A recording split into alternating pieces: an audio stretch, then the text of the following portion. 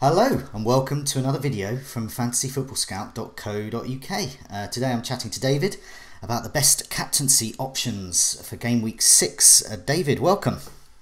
Hi. Yeah, been a bit of a horror show game week 5, so it's nice to look to a different game week and we go again. Yes, indeed. Yes, now the first person we're going to chat about is someone who didn't have a great game week 5, but we think he could have a good game week 6. Certain Mo Salah there. Yeah, talk to us about him. Yeah, it's so frustrating Mo Salah because obviously I kept him for game week 5, and as a lot of people did, and based on a lot of his underlying numbers, I think we can all say that he, as an individual, we have talked about luck and skill on the Scoutcast, but he as an individual was very unfortunate not to get some returns against Spurs. I thought had lots of chances, created lots of chances, and yeah, looking forward to a home game against Southampton. If he's going to play in that game, then you have to consider him because, I mean, he's doing so well in a lot of the underlying numbers. So he's top for penalty box touches. He's second for shots on target. He's top for shots in the box.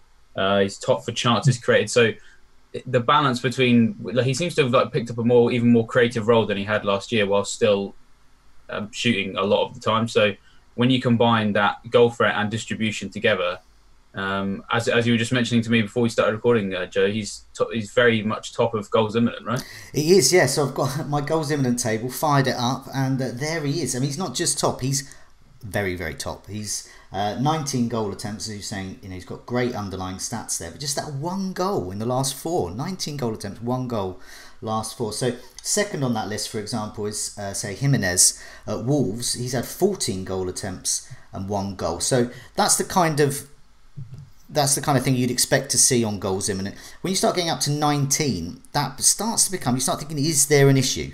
Now, I think he's very, very due. He's overdue a goal. But the slight worry I have is about two or 3 years ago, Ibrahimovic was top of my goals imminent table at around this time of that season. And he also had around 19 to 20 goal attempts, which was also about 5 or 6 more than the next nearest on the goals imminent table. And he was embarking on a huge goal drought. So I have a slight worry there, so as to make those who have gone without Salah feel better. But I don't know. I just think he's had 4 big chances. He's missed them all. Now Ibrahimovic had many more big chances and missed many more. So he missed. So I just think that the underlying stats aren't quite at that Ibrahimovic level. So anyway, yeah, it's a bit of something for the goals imminent fans there. But any other Liverpool options? If, say, for example, someone's gone Salah-less, they've probably got Mane. Is he a good option? Yeah, I mean, I think the thing with Liverpool just generally is there's a lot we don't know still. So, I mean, we can say all we like about Salah, but if he's not going to play against Southampton, then, you know, that kind of, you know, it creates a problem. And obviously Sadio Mane is in that conversation as well. So, you know, he's performing a little bit below Salah now. So there was a time when they were kind of matching each other, but Mane underlying numbers is he's behind him on penalty box touches and chances created, but they're level on shots on target. So there's still, you know, there's still potential there, I think, for Mane. And again, he's someone who I thought, as an individual, was unfortunate not to get some returns against Spurs. Obviously, the Firmino goal had Vertonghen and the post and Vorm not got in the way. Then there's an assist. So he's still, you know, still passing the eye test and looks very good. But yeah, I guess it just comes down to any rotation. I mean, we've got a Champions League match in the week, which could change a lot because the lineup might indicate something. You know, if one of either Salah or Mane isn't started, then we know that they're more likely to start at the weekend. Alternatively, one of them could get injured, or if they both play, then Klopp is cryptic later in the week, then we have a bit more of a problem really, because he has hinted at rotation, but we just don't really know what that's going to look like yet, because he hasn't really done it on a big scale yet, has he? Like, it's mostly just been in the centre of midfield with, say, Henderson and Keita that seem to be rotating. So for me, it's like I feel like I need more from Klopp, and I need to watch Liverpool in the Champions League before I really kind of work out who's better out of Salah and Mane, because we don't know if they're on the same level in Klopp's mind in terms of like rotation, or if they're on different levels. Like, does he see Salah as more important than Mane? Does he see him as the same? They're all sort of questions I need an answer to, really. And also the Southampton there. Now we have a good chance earlier this week tonight, in fact, to watch Southampton in action. Their defence, they're actually doing pretty well. They've got a couple of clean sheets, and McCarthy's doing really well for saves as well. So if Salah is missing those chances, McCarthy's the kind of goalkeeper that can handle that. Having said that, yeah, I mean, on paper, that just looks great, really, even though Salah did disappoint game week 5. Now, one player that didn't disappoint game week 5, boy, did he not disappoint. It was Eden Hazard. A hat-trick there, 20 points. Those that got him in and captained him, well done. You got 40 points. Incredible. Now, he's got another favourable fixture coming up. So he played Cardiff, and now he's got West Ham. So, yeah, Eden Hazard sounds like a great captaincy option. Yeah, I think when we look at all of the options we're going to look at today, obviously we've just looked at Liverpool, we're going to look at Man City later. Obviously, he scored his hat-trick, which obviously is going to turn a lot of heads. But for me, I think his biggest advantage is just the sureness of a start, in my opinion, because with the Europa League, I don't know, I feel like he could not play that, and I don't really think that Chelsea would struggle. I get the impression that he is more kind of nailed on to play next week than Salah is, and possibly Aguero as well. So that for me is the biggest advantage, because he just some of the quotes that came out of Sarri after the game, talking about how, and he said this a few times this season, he's just really durable. He gets knocked down, he gets back up again, and he sort of seems to have overcome a lot of his injuries. And I think I got this. He's more likely to start those matches than any other candidates. And then when you sort of delve into the numbers a little bit more, he's doing very well for touches in the box, for shots in the box as well, based on how many minutes he's played. So he's behind all of the other guys, but he obviously didn't start the first 2 games. And obviously West Ham defensively not particularly great. The only thing that slightly worries me, because I worry about everything, is West Ham. Recently, kind of, they'd like to up their game against Chelsea. I've mentioned before how much of a troll Hazard is, and I had him. I think I signed him for that week when they went to West Ham last season, expecting a big win, as most people were, and then West Ham won, I think 1-0 with an Arnautovic goal. So that's always gonna haunt me in particular, and maybe a few others. But yeah, I mean, that display against Cardiff was just great, and he's on penalties as well. There's not really a lot not going for Hazard individually as a player. Yeah, I mean, I think with Hazard, it's hard to say you're guaranteed points. I think you're guaranteed points though with Hazard against West Ham. I think guaranteed he's going to play. The way that Sarri's talking about, and the way he's talking about what the goals he wants to score, I think he's just having one of those seasons. He has them, every 2 or 3 seasons. He's absolutely incredible, unstoppable, really. And I just think, I think the big question really for those that have Hazard and Salah really is obviously which one's going to score more. I think on paper both should score well. It's just looking at things like those underlying stats with Salah, the fact that we know what he can do, and I think that's, for me, that might persuade me a little bit more to Salah. I do have Hazard now. I am seriously thinking of Hazard for the captaincy, and as you said, it's that security of starts really. Yeah, that's the key. Yeah, I know he's going to start, and he's looking like the Sarri's rotating Willian and Pedro. There's various other rotation there, but Hazard's just his man. It's the talisman theory again, but it's talisman on a big scale because he's a big price player and he's getting big hauls there. So yeah, so I mean, here's another player. Now, it's someone I've been talking about a lot on the Scoutcast. He delivered again in game week 5. It's Romelu Lukaku. Now, he's got a great fixture. Well, we think it's a good fixture. Home to Wolves. What do we think of him? Good shout for the captaincy? Yeah, possibly. We have been talking about him for about a week or so now, haven't we? Because the numbers are very good. We predicted that he's scoring game week 5, and he did. So yeah, I think if you've got Lukaku, you can still look to him. He's level with Salah for shots on target. So if we're bigging up Salah's shots on target, then we should big up Lukaku's as well. Wolves is, I think, a harder fixture than Watford because they've been defensively a bit better. But I mean, it is away from home, and I think that Wolves are going to be one of these teams that are slightly a different prospect away from home. I mean, I'm not going to. I mean, I should always say I'm probably not going to go. I'm not necessarily going to go out and get Lukaku. Because it's difficult to find room with Aguero knocking about still.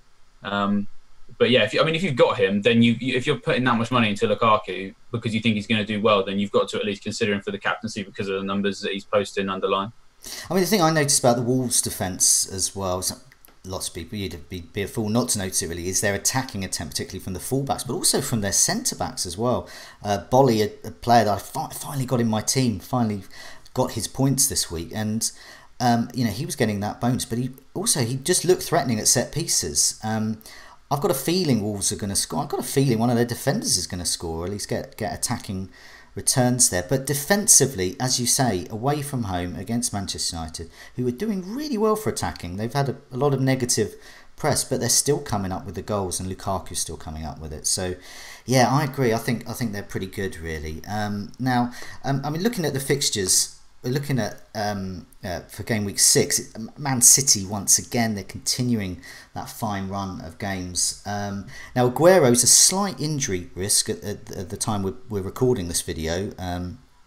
Which obviously those that own him hope he's doing all right. So Man City against Cardiff, that looks a great fixture for potentially for Aguero if he's fit, but maybe some other City assets as well. What's your take on that? Yeah, it's a tricky one because the fixture does look great. If Chelsea can smash Cardiff 4-1, then Man City absolutely can too. Obviously, it's at Cardiff, so I expect them to be a bit better than they were at Stamford Bridge. But yeah, it kind of goes back to the whole rotation idea. I think this week is going to change a lot. Now that the Champions League is back, it completely changes the way that we think about a lot of our decisions. So because we've got another game to go and we don't know what. I mean, even if Aguero was fit right now, I wouldn't be certain because if he starts in the Champions League and plays the whole game, and Guardiola brings Jesus off after 60 minutes, then you start to think, well, hold on a minute, Aguero's not looking that sure to start. So I mean, you're obviously wild carding this week. I'm certainly thinking about it after a poor week. Aguero is one of those players where if we start to get an indication that he's not like the main man for the Premier League anymore, then do we look elsewhere? I mean, alternatively, it could work out even better. I mean, Jesus didn't start this most recent game, having started the 2 home games previous to that, which to me suggests he's definitely going to start midweek, and that might have been without Aguero's injury. That might have been the plan, to start Jesus, not Aguero anyway. Yeah, I mean, you look at Aguero's numbers; they're still great. So, if he's going to start, then definitely got to consider him for the captaincy against a newly promoted side. But it's just there's so many unknown factors about the rotation once the Champions League gets going. Yes, Aguero started all the games so far, but that's probably without Champions League in mind. So it's just that's at the back of my mind with Aguero. Yeah. I mean, what I think with Aguero is at home, I have no problems captaining him. Captaining this week, yes, obviously he didn't get the same level of returns as Hazard, but he got returns, and in fact, he's had two assists, 3 goals. I just think at home he's a sure thing. Away, I'm not quite so sure. They do seem to play slightly differently. Man City don't seem to be the force they are at home, but nevertheless, Cardiff. To be fair to Cardiff again, they're pretty woeful, and so I just think there's going to be goals there from Man City. Depends whether. And a player I'm looking at is David Silva. Now he was top of my assist imminent table, still is really, because he still is searching for that assist, but he scored that goal at the weekend, so he showed his scoring intent there. But looking at the number of chances he's created, so last 4 matches he's created 16 chances, which is that's huge. So Aguero's just behind him with 10 actually, so that's the next nearest. So Aguero's doing really well for creativity for a striker, but David Silva's out on his own there. So with no assists and 16 chances created, that says he's going to be assisting at some point soon, and I think it's going to be against Cardiff. Now, what about elsewhere? I mean, we've mentioned some real big hitters there. Pretty much most people are going to be looking at one of the players that we've mentioned, we think. But there's some good differential options, and particularly amongst the talisman for other sides. Who should people be thinking of there for a bit of a differential? Well, top of shots on target right now is Mitrovic, and a much easier fixture this week at home against Watford than away against Man City.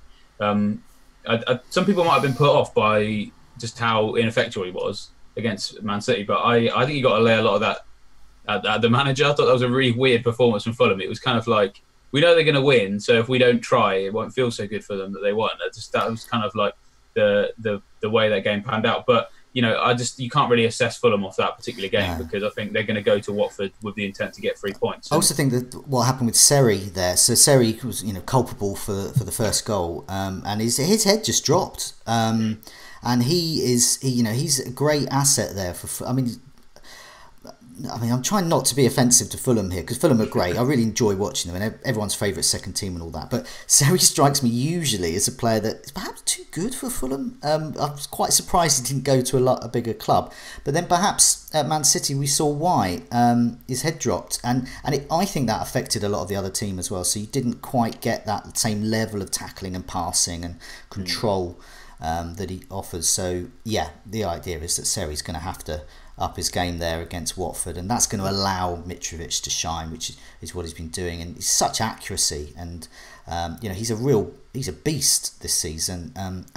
By far, I think the top target amongst those kind of cheap to mid price strikers. But yeah, what about other talisman as well? Now Palace has got their talisman home to Newcastle. That looks good for Zaha. Yeah. I mean, that's got to be the key with these differential characters. They've got to be people who are sort of nailed on the key for their team. And Zaha's definitely one to look at. I think the Palace just look so much better when he's in the team. They were kind of back to what we expected of them pre-season. I personally talked them out quite a lot pre-season. With Tompkins back in the team and Zaha back in the team, they're definitely worth looking at now. One person who, I know we've already sort of talked about how we think United are going to win, but Raul Jimenez was top for shots on goal in game week 5. If you're feeling really bold, potential captaincy there. I don't know. I'm not saying captain him, but it's always worth pointing out when someone like him is top for shots within a game week because of his value, 5.5. So there's and Callum Wilson we've also talked about as well. Another talismanic figure for that team. He's in the box a lot. He's shooting a lot. He's kind of just doing everything you want from a striker, and he's clearly he's by far and away the best at that at his team. And Burnley don't look particularly good right now. Obviously European football's hurt them a little bit. I don't really know what's exactly going wrong there. I don't even think necessarily that Sean Dyche does. But Bournemouth on the opposite are in great form. That just feels like a game where Wilson's going to go there and do some damage. And Fraser as well could be another option. Very popular this week, especially after his brace. I think with Burnley, just to finish off really with them, one of the weirdest things about them is that Joe Hart's suddenly become really good. There was a stat just before on the game at the weekend that Joe Hart had made more saves than any other goalkeeper in top flight European football this season, which was incredible, I thought. What about Fabianski? No, he's even better than Fabianski this season in the Premier League. So yeah, it's quite something really there. So he's going to have to be real top quality Joe Hart if that's possible against Bournemouth, because as you said, they're very attacking, lots of options. But for now, thanks so much, David, and good luck in the game week. Yep, and to you.